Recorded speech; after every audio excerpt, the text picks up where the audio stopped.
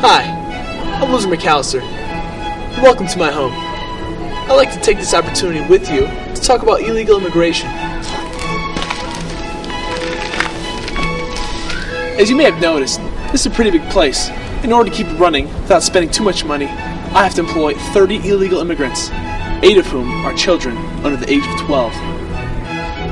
You know, what all these corrupt, idiotic Washington politicians don't understand is that the best solution to the problems Americans face are always the simplest ones.